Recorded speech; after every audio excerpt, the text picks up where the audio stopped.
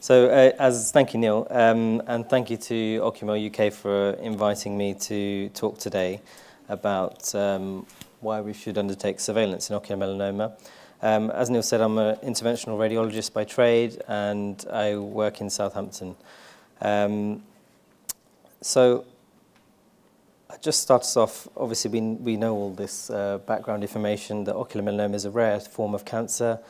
Approximately 600 new cases in the UK each year, and about 4,000 to 5,000 in the US. A youngish age, average age of presentation, 55 to 65, which is lower than we traditionally see for other types of cancers, and a slight prominence from male to females. We know it occurs in the pigment-producing cells in the eye, often asymptomatic in about 30 to 40% of patients, but symptoms can include blurred vision, flashing lights, and seeing brown or dark patches in the white areas of the eye. So I know that surveillance is a debated topic and slightly controversial, but I just thought I would just go through the evidence for and against surveillance and the different types of options we have for surveillance in ocular melanoma. So we know that the treatment of primary ocular melanoma is invariably successful, and that does not necessarily have an impact on the long-term mortality of patients. We know that 50% of patients will have metastases that occur in another part of the body, and 50% of patients will have liver-only disease. 90% of patients with metastases elsewhere will also have liver metastases. And we know that liver involvement is generally the cause of death in most patients with metastatic uveal melanoma, and that's from liver failure or compression of bile ducts from tumours. And unfortunately, when the disease does reach the liver, the median survival is 2 to 12 months, and a 1-year survival of 10 to 15%, which is very low. So from this, we can see that the liver should be our main focus when looking for secondary deposits, because it is the most important site and the most associated with the mortality. So several studies have been done that show that the majority of patients at initial diagnosis, metastatic disease is not detectable. And we don't know, is this because the disease is not there, or is it because the disease is too small to appreciate clinically or on imaging? So even though there are massive advances in imaging, sometimes it's just not possible to see these areas. So these studies all show that there was a very low percentage of patients at initial diagnosis who had metastatic disease, although there was a lot of difference in the way that they were having a look. So the COMS trial looked at LFTs and chest x-rays. This study looked at PET scans, abdominal CT, and PET scans again. We know that the natural history of ocular melanoma is characterized by the development of metastases any time from initial diagnosis to several decades later. A precedent has kind of been set for other cancers that commonly spread to the liver. So this is an extract from the NICE guidelines for the management of colorectal cancer. And you can see that it says there, offer a contrast-enhanced CT of the chest, abdomen, and pelvis to patients being assessed for metastatic disease for colorectal cancer. For breast cancer, again, assessed for the presence of extent of visceral metastases using a combination of radiography, ultrasound, CT, and MRI. Unfortunately for ocular melanoma, even though the guidelines from 2015 have been accredited by NICE, they haven't actually published a NICE guidance for surveillance in ocular melanoma. Who should undergo surveillance? It's a difficult question. Should everyone who has ocular melanoma have surveillance for the rest of their life? Should we stratify surveillance based on patients who have high-risk tumours? We've seen this before from Dr. Copeland, who mentioned this Liverpool uveal melanoma prognostic calculator, which stratifies or generates a mortality curve based on several factors, including age, sex, the size and diameter of the tuber, whether there's certain chromosomes, mitotic count, and this predicts the risk of metastases and threshold for the next scan. Unfortunately, it's quite difficult to identify patients as high risk and low risk because not all centres are using molecular genetic testing as they are in Liverpool. And high risk in the UK cannot be based on genetic abnormalities alone, so there are all these other features, aside from the genetics, that can predict the likelihood of metastases. Ideally, the feeling is that patients with a curative intent should be followed regularly. So what should be our aims of surveillance? So we want to identify patients that have relapsed, i.e. who have developed metastatic disease, and we want to detect metastatic disease as early as possible.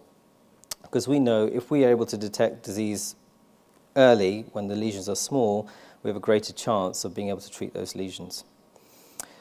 So what's currently happening in the UK? So there's quite a variation in the surveillance programs around the UK. As I said, NICE has not produced any specific guidelines on this.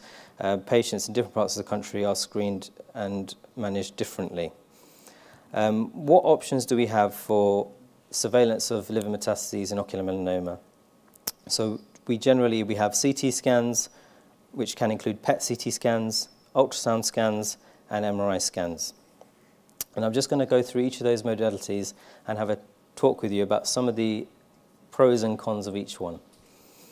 So, CT scans. So, CT scans are good for looking at extrahepatic disease. They're very good for looking at lung nodules, lymph nodes around the liver, and bone lesions. It's reproducible, so CT scans can be compared and contrasted from previous scans. They're fast to do. We don't need a radiologist present because these are now performed by radiographers who can put cannulas in the arm and do the scan without a radiologist present, and the scans can be reported later. Disadvantages are generally to look for liver metastases you need contrast, which therefore needs a cannula, which also needs us to check the function of the kidneys, which is what EGFR is, to make sure that the patient can have contrast. There's also a radiation dose associated with CT scans, and given that I said that this group of cancer patients is slightly younger than other types of cancers, we have to be aware that regular CT scanning, in terms of radiation dose, that's quite significant. We may not detect all small and subtle lesions in the liver by CT, and I'll show you an example of that later on. Ultrasound. So advantages of ultrasound are there's no radiation, it's cheap, and it can be very effective in the hands of a skilled radiologist. Now, as a sort of younger generation radiologist, we generally have not grown up as much using ultrasound, I would say. My colleagues who are much older than me, before the advent of MRI and CT, are extremely skilled at ultrasound. And in those hands, ultrasound is an excellent modality at detecting liver metastases. However, it's a subjective examination. Me performing an ultrasound on someone would be completely different to another radiologist producing an ultrasound on someone, because the images are done live, and it's how each individual radiologist performs the examination. With the best will in the world, the liver is in a slightly awkward place to assess for liver metastases. It's under the rib cage. Certain patients are larger than others, which can make views difficult. So it really does require a skilled radiologist to perform these scans adequately to be able to detect metastases. So it's user-dependent, patient-dependent. It's not reproducible because it's subjective, and it may not detect small and subtle disease. And as I said, needs a skilled radiologist. And I'll come on to this. So currently there is a problem in the UK with radiologists. These are some extracts from the Royal College of Radiologists, and this sort of demonstrates some of the problems that we're experiencing in the workforce in radiology. We're having trouble recruiting radiologists. We're getting increasing requests for scans, which are increasingly complex. So there's large increases in reporting workload. Increasingly, scans are being outsourced, be it out of the country or to telereporting companies. So all this means that radiologists have less time and there's less of them available. Needing to have a radiologist or consultant radiologist present to perform an ultrasound scan may be difficult in the next few years. And I'll just draw your attention to the 22% of UK radiologists who are expected to retire in the next 5 years. So that's the older generation of radiologists who are probably better at ultrasound scanning than the younger generation. So we'll come on to MRI. So Again, no radiation. It's highly specific and sensitive for liver metastases. So, and it's reproducible, comparable, doesn't need a radiologist present, and it can be performed non-contrast in most cases. So there's a variety of sequences that can be performed in MRI scanning. One of these sequences is diffusion-weighted imaging, which looks at the free movement of water molecules within different tissues. And this is an excellent test, especially in ocular melanoma, where most of the lesions in the liver show restricted diffusion. And it means, even to a non-radiologist's eye, when looking at an MRI scan, these lesions light up like light bulbs, and I'll show you an example of that later on. So we don't need dye to identify these lesions necessarily, only if there's some debate about what they are definitively are. Disadvantages are that it takes time to do an MRI scan, requires a lot of resource, and it's more expensive. No such thing as a free lunch, unfortunately. So a contrast MRI or a non-contrast MRI is almost double the cost of an ultrasound scan. And unfortunately, with the number of patients we're talking about here, 600 new diagnoses a year in the UK, and if they were scanned, for example, twice a year, that's a significant cost burden. What happens in Southampton? So in Southampton, in our opinion, we conclude that if the aim is to find recurrence as early as possible, we should use the most reliable test, and for us that's MRI scanning. So we perform an MRI liver without contrast every 6 months for life. We would be guided by symptoms to perform other imaging investigations, so chest, abdomen, pelvis. In some patients we perform yearly or based on the symptoms they have. We have a fortnightly ocular melanoma meeting with radiologists, oncologists and liver surgeons to review imaging and discuss treatment options of liver metastases. What's the evidence for surveillance? So this paper from Augsburger did a systematic review of all the studies investigating surveillance from 1980 to 2009 and has found no survival benefit in patients. So is it futile? These were small studies from single institutions and their screening methods were variable, so for anything from just liver function tests to MRI scans of the liver. There are no clinical trials that have proven any benefit or any non-benefit. There are some studies that throw weight behind the evidence for surveillance. So several studies have demonstrated that periodic liver imaging allows identification of liver metastases prior to development of symptoms. This study from Marshall in 2013 showed that 92% of patients who developed liver metastases were asymptomatic at the time of diagnosis, and using 6-monthly contrast MRI, this allowed detection of metastases prior to changes in the liver function tests. They also reported that 65% of high-risk patients had a relapse at 5 years on non-contrast liver MRI. So should we be focusing our surveillance on this period, as in the first 5 years? Unfortunately, there's very little evidence to base decisions on frequency of scanning and duration of follow-up. So although we currently scan patients every 6 months, there could be an argument to scan them every 4 months. And should we scan patients for 5 years, and if they have no metastases over 5 years, should we stop or should we continue for life? The research and academic priority is to generate evidence to change outcomes for cancer patients, but to set up a randomized controlled trial to compare methods of surveillance would cost millions and to do properly, and it's highly likely to confirm our educated belief that what we perform in Southampton is correct. So why should we perform surveillance? 10 years ago, patients often didn't have the options that they have available now for the treatment of liver metastases. So I think it's important that we do survey patients now because they have options available. So the potential cure, liver metastectomy is only possible in approximately 10% of cases in historical screening programs, and I think this probably reflects the fact that the disease burden at the time of diagnosis is very high. We perhaps could increase the resection rate with strategic planning of screening. If we perform screening, we can get increased and early detection, and this allows us to perform early management of liver metastases, facilitates early systemic treatment and trial enrollment before the disease burden becomes too high. It's better for patients. We talked about anxiety issues. It facilitates patient follow-up, ease of transfer and review of patients to centres specialising in liver-directed treatments, and it provides a link with oncology services and access to cancer specialist nurses. So, talk about treatments of liver disease and ocular melanoma. We know that there's systemic chemotherapy, immunotherapy, which I'm not going to talk too much on. There's surgery and ablation, which we use quite commonly in Southampton. The ability to perform metastectomy and radical liver resections now is increased, and used in a combination of ablation, which is insertion of a probe into the liver and either microwaving an area or freezing an area, can provide a cure. And then there's liver-directed therapies, which I'm involved in, and I'm going to talk to you a bit more about chemosaturation. So I'll just give you an example here of a case. So I hope that these scans work. So this is a 68-year-old man who we treated in Southampton. He was diagnosed with ocular melanoma in 2014, and his primary was treated with enucleation.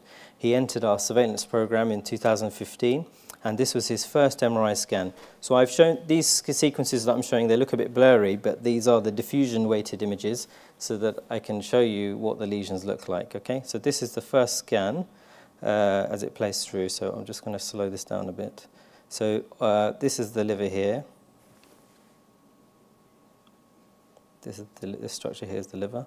And as we go through the scan, there's no evidence of any disease within the liver. Okay, so that was his first scan.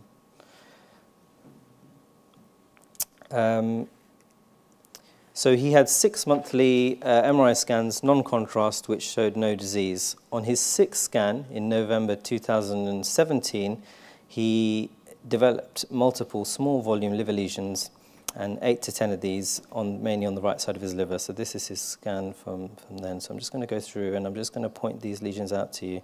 So these little white spots that you can see within the liver there, those are small metastases. And you can see how small they are and how difficult it would be to see these on other modalities, on ultrasound, CT, for example. So he's got about 8 to 10 lesions here in the liver. Interestingly, he was discussed at our MDT, and he was enrolled in the FOCUS study, which is a study looking at chemosaturation versus best alternative care. And as part of that study, he had a CT scan a month later as part of the protocol. And I'll just show you the CT scan. So this is the liver here. And, you know, it's very, very difficult to see any of the lesions in there. Usually the lesions on CT appear as sort of darker lesions. And if we scan through, I mean, you'd be hard pushed to detect any of those lesions, certainly not all 10. So CT is not as sensitive as MRI for detecting these lesions. He had 4 cycles of Delcath chemosaturation, and he actually has had a complete response. So this is his most recent scan, which was done a few weeks ago. And if we go through his liver, those lesions that were previously lighting up like small little light bulbs are no longer present. That little area at the front there is where he had a wedge resection. So this case highlights the effectiveness of MRI scan at detecting small volume disease. Rapid early detection means early treatment and better outcomes. I'll just talk to you a bit about chemosaturation in Southampton. So in Southampton, I'm very fortunate to my colleague, Dr. Stedman, who unfortunately can't be with us today, but is having set up the service in Southampton with the rest of our colleagues and the team there. We've got the largest worldwide experience with approximately 160 patients, 160 treatments on 60 patients. We only do chemosaturation for ocular melanoma liver metastases because that's where there is the greatest evidence. We tend to perform chemosaturation on patients who have unresectable liver disease, liver-only or liver-predominant disease. If they have disease outside the liver, it should be amenable to treatment. Less than 50% of liver replacement with tumour and adequate cardiac and hepatic reserve. This is a picture of the Delcath circuit. So essentially the procedure involves isolating the liver, saturating it with chemotherapy, filtrating the chemotherapy out and replacing that blood back into the body. So the basis of the procedure works because the liver has two blood supplies, usually 80% from the portal vein and 20% from the hepatic arteries. Liver metastases generally derive their blood supply from the hepatic arteries, so this enables us to deliver liver-directed treatments via the hepatic arteries to have an effect on the tumours without necessarily damaging the rest of the normal liver parenchyma, which is supplied by the portal vein. So this is a picture from, this is angiographic pictures from one of the Delcath procedures that I've done. So this is a catheter in the hepatic artery, and so you can see the artery is like a tree, and if you imagine this is the main branch and these are little branches of the tree, the Delcath procedure treats the whole liver. So if you imagine we inject the chemotherapy into the main trunk of the tree, so then it goes into all the main branches. These things here are called embolization coils. Sometimes we have stomach arteries or bowel arteries that come off the liver arteries, and we don't want to put chemotherapy into those, so we block those arteries to protect them. And those organs have multiple blood supplies, so that doesn't usually cause any problems. So the procedure involves getting into the liver arteries, delivering the chemotherapy, and this is a picture of the veins. So every organ in the body has supply from the artery, and then the blood is drained out via veins. So these are the hepatic veins that are draining into the IVC, which is the big vein going back up into the heart. So these balloons above and below the hepatic veins isolate the liver so that all the blood that has the chemotherapy in it comes back in through the filter and is cleaned and is put back in through the neck. So essentially we are bathing the liver in high-dose chemotherapy. So there's some studies which have shown, so this is the first study, which was a phase 3 trial in the US, and these HPFS means hepatic progression-free survival. So survival without progression in the liver. So it was 7 months with Delcath versus 1.6 months with best alternative care, and overall survival 5.4 months versus 1.6 months. They had some problems with bone marrow suppression in some patients. Delcath have now made a new filter which is much better at cleaning the melphalan from the blood. So in the subsequent studies we've had less incidences of that. So these are some survival curves which show that the red curve here is the chemosaturation, which shows a greater survival in hepatic progression and overall progression.